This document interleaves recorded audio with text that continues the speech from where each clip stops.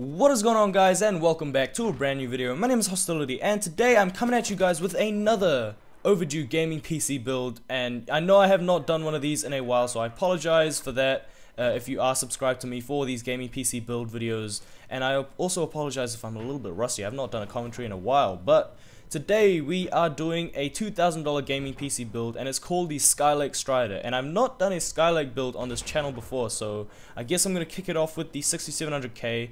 Well, technically I have. I've done my personal gaming PC build, so if you want to check that one out, that'll be in the description below, or on a card, somewhere on the screen if you want to check that out.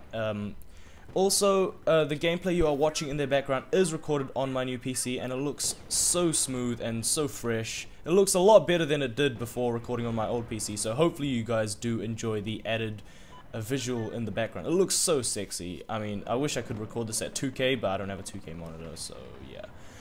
Anyways, the name of this build is the Skylake Strider, and finally I've been giving names to my builds, but I've called it the Strider because it does things with ease. Like anything you would throw at it, an ultra game at 2K, a video rendering project, like an hour's video rendering, I don't know, like any demanding task that you throw at it, this thing will be able to accomplish. So therefore I've called it the Strider. So this PC is a $2,000 one, and it is aimed at those who love to game at 2K resolutions.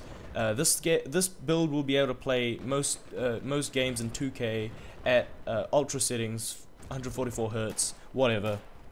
And it's aimed at those who are also producing videos or doing more intensive stuff like 3D rendering or Photoshop or stuff like that. Just really demanding programs. This build will be perfect for you guys, and it is a $2,000 budget, which in my opinion is a sweet spot. So kicking it off with the processor, as I said, it is the i7 6700K clocked at 4 GHz, and this thing from first-hand experience, it's a beast. Like coming from an i3, oh, the times, man, it's so fast, and like any i7 will just blow your mind if you're coming from a older processor or something that's not as capable. And this thing is just able to crunch numbers and crunch through all those demanding tasks that you throw at it with ease. And obviously it's a little bit overkill if you're just doing purely gaming, but if you are doing purely gaming, I recommend you step down to an i5.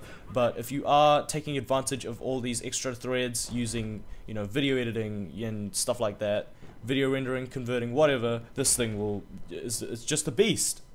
So yeah, it's an unlocked processor as well, so it's overclockable, and you can gain some extra performance through that. But otherwise, it is a beast of a processor, and it is a awesome upgrade for those coming from a older processor, or if you're coming from an i3 or a Pentium, or maybe even an i5.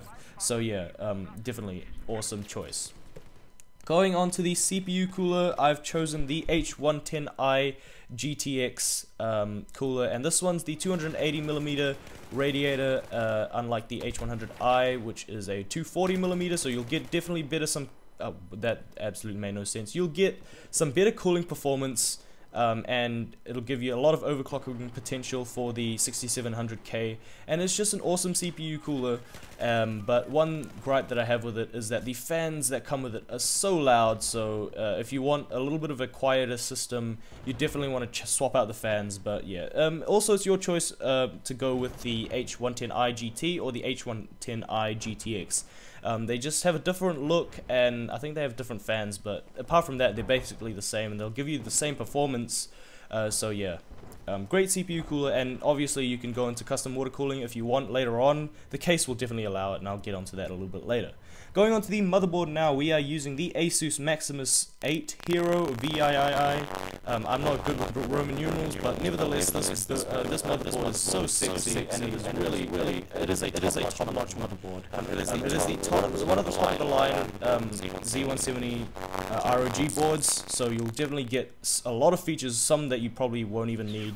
Have very good overclocking potential with this board as well, because it is like the VRMs and stuff on this, and like the voltage control will be able to get you really good overclocks, and not to mention, like, just it looks so nice. You can change the LED colors as well to suit the theme of your build.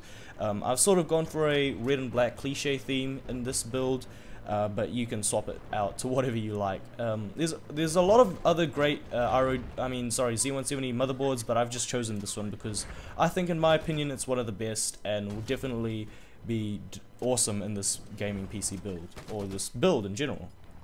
Going on to the memory, we are using 16 gigabytes of G.Skill Ripjaws 4 at 2133, and not to mention it is DDR4 as with Skylake. DDR4 is standard. I mean, you can use DDR3, but not very many motherboards support it. So yeah, why not just make the change to DDR4?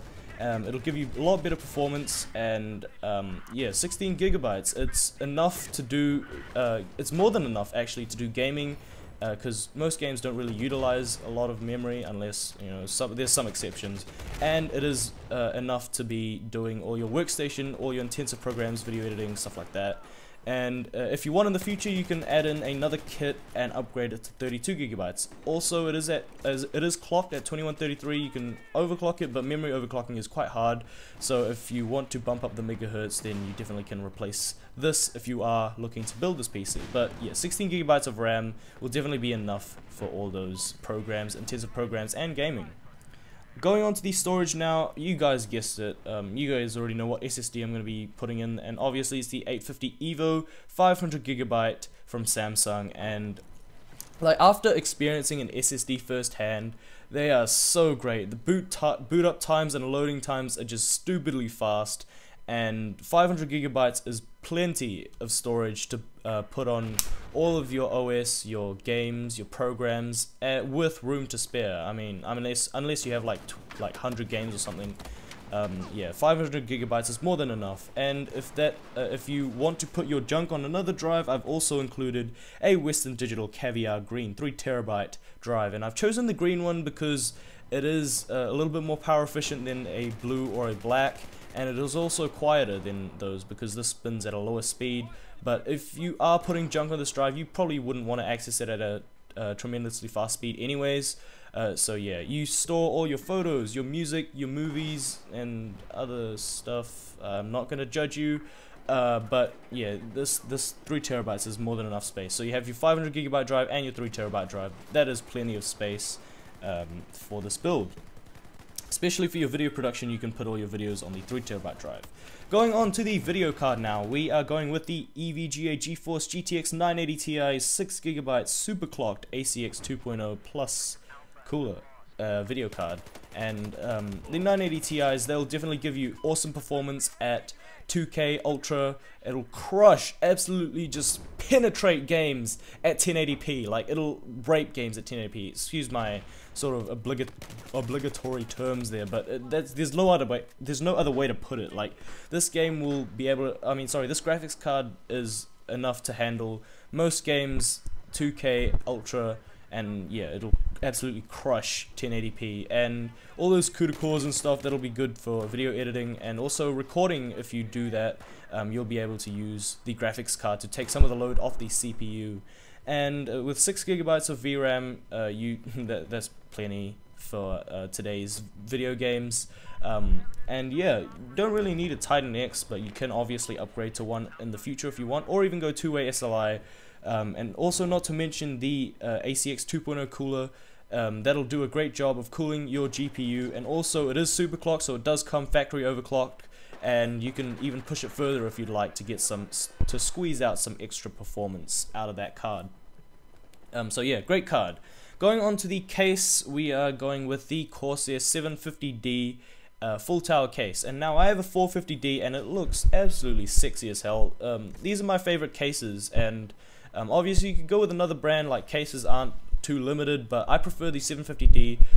It is a little bit bigger than the 450D because it is a full tower case, so that means you're just going to have more room to fit in stuff like extra hard drives, even a custom water cooling loop. You'll have a lot of room to do that, room for radiators, and yeah, this case just absolutely looks really good, and it has a lot of functionality. It looks really sophisticated and modern, and that's what I like in this PC case. Like, it just fits with the theme so well. I don't know, that's up to you. Cases is all for looks basically, so yeah, choose what you want if you are planning to build this PC. Now, lastly, the power supply. We're going with the EVGA G2 Supernova 750 watt 80 plus gold certified fully modular power supply, and I have one of these in my system, and I'll just tell you, like, it's a great tier 1 power supply at a reasonable price. And you know, I've recommended a lot of really crappy power supplies in my builds. Like, I just really regret that, because here's a power supply that is a tier 1 and it is a really good price. So I mean, what more can you ask? It is fully modular and the cables are fully black, so it does look stealthy, and you can obviously make your own cables if you want to make it that much better. But yeah, this power supply will definitely be enough to power everything, along with overclocking both CPU and graphics card. Even do two-way SLI. I don't know, probably pushing it there, but you know, obviously step up to the 1000 watt version if you wish. But yeah, great power supply for the price. Now the total comes to, I'm not sure because I'm in New Zealand at the moment, but I'm pretty sure it's around 1,980 something in the US, and it's a great build.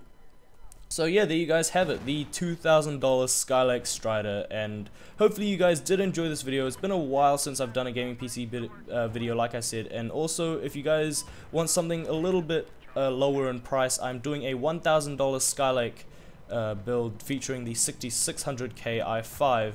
So if you guys are looking forward to that, stay tuned and also subscribe and leave in the comments below any feedback or any suggestions that you have about these gaming PC videos, and any parts, or I mean any budget suggestions that you want me to do. Please leave them in the description, or the not the description, the comments below. If you are looking at the description though, you will see a parts list for this PC along with a PC part picker link if you wish to check it out further. But yeah, that's pretty much it for the video, guys. If you did enjoy, please be sure to smack that like button and also subscribe for more content like this. I want to thank you guys for watching, and I'll see you guys in the next video. Peace out, everybody.